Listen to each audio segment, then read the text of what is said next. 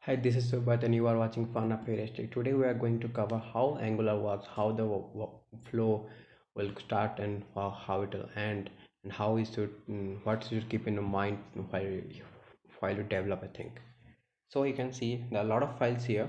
The main focus of us is inside the source folder, and the app it got created for us. So by default Angular we created a single app for us.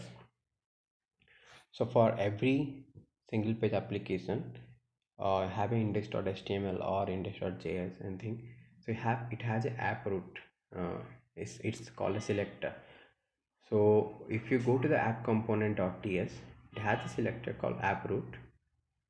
Okay, and it has our app name which we created in the previous video.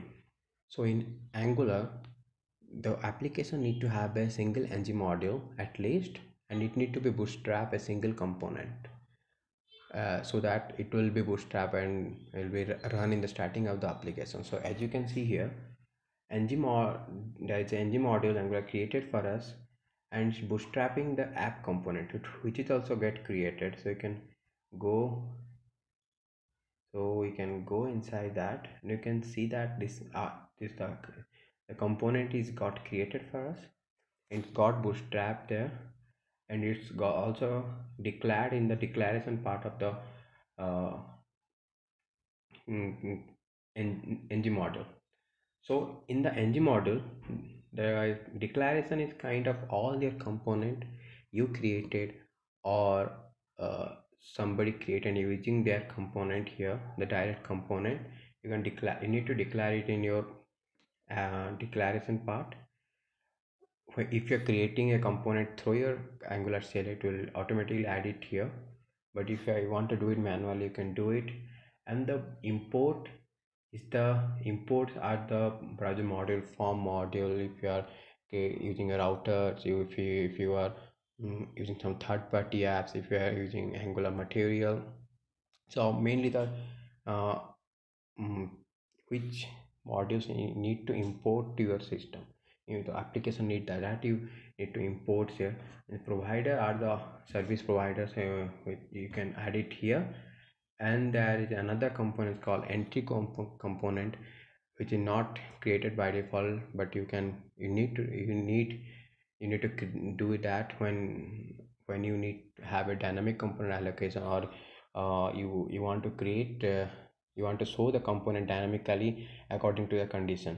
So the other component annotation has three things: selector, template, and style URL. Sorry, template URL and style URL. You can also give a template. You can add, instead of a path, you can add direct HTML here like this. You can copy paste and you can add it here also, but it's preferred to go with the URL part, so that all the HTML of yours will be separate, all the TS will be separate. It will be, when the application get bigger and bigger, it will be very easier to maintain and all.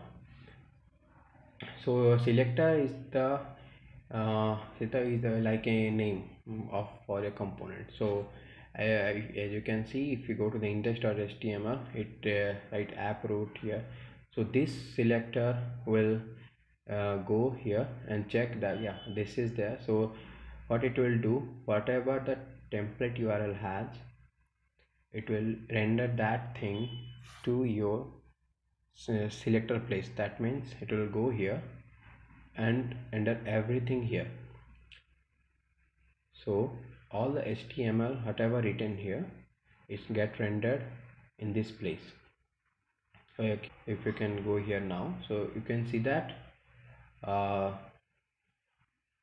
everything is get rendered here. So this is the welcome to title. So this is the title is replaced with fun app. I will explain this later.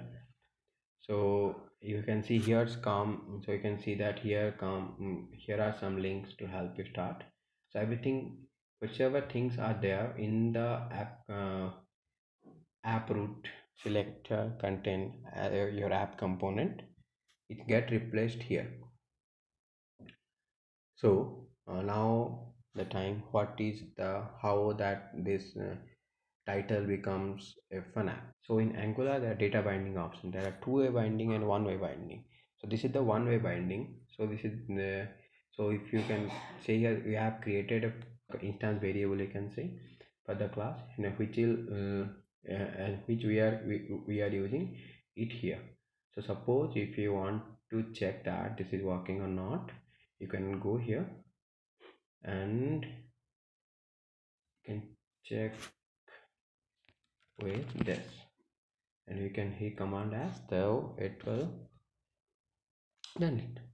Now you can see that this got changed. This is one-way binding, so whatever you are changing here, it will get reflected on the HTML file or your browser. So there are two-way binding also. So in two-way binding, whatever you can change in the HTML, that also can be accessed in the TS. So we'll cover that in the later videos. This is all about the how application work, and now you can see how the Angular core got imported and how it got installed. So you can check here. If you go to the package.json, while in the previous video, while we installed the system, while starting the application, it takes some time to install. I told I download everything to store in the node module. So what it does is, what npm does is, it will download all the dependencies here and the dev dependencies, and put that in store in the node module. You can see that you can scroll, a lot of things are there. I'm not going to show you everything now. So here we have a @angular. So if you can go here, here you have a code part. So here the component is imported from Angular and core.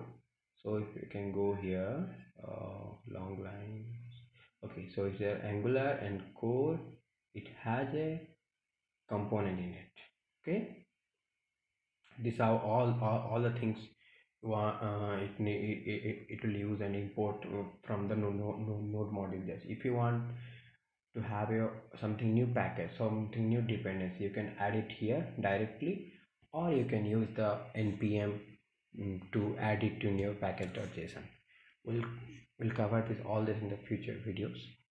So thank you guys, you watched where Angular got started and how the execution flow is, and what is component, and what is the need of NgModule and declaration and bootstrapping the component.